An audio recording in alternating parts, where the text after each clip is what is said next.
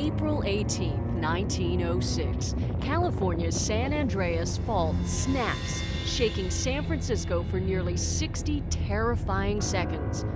When the trembling stops, the disaster is only beginning. Gas lines rupture, setting off massive fires. Some 700 people die.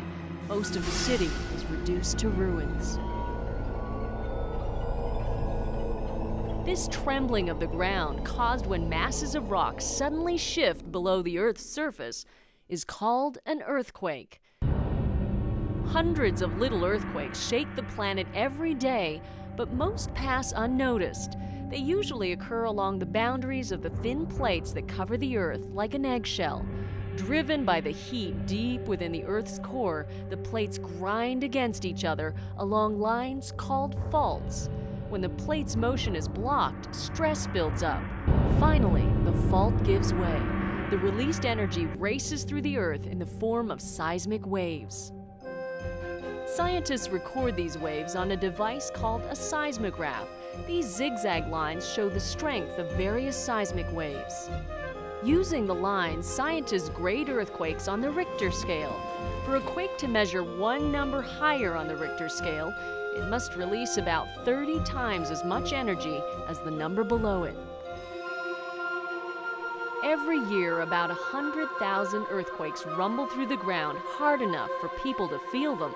Of these, only about 1,000 are strong enough to damage property. But a powerful earthquake can be devastating. On average, about 10,000 people die each year as a result of earthquakes.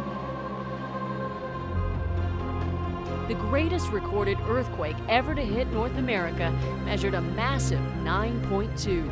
The tremor struck Alaska on March 28, 1964. A camera on board a ship docked in Valdez recorded the draining of the entire harbor as a chasm opened up on the sea floor.